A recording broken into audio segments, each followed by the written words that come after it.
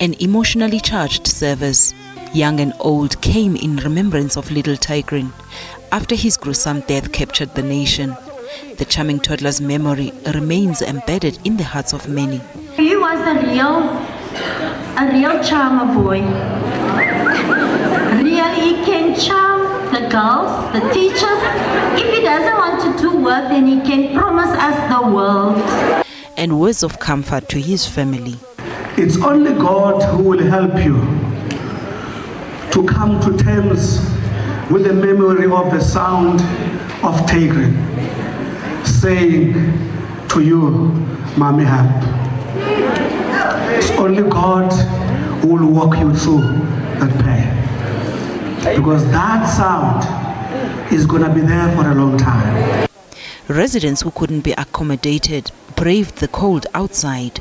We are here to support them, and we are here to lift their hands and to say that as Christians and as fellow community members, our support and our prayers are with them. When you're a mother, you feel with the person that's going through this. It's like real bad.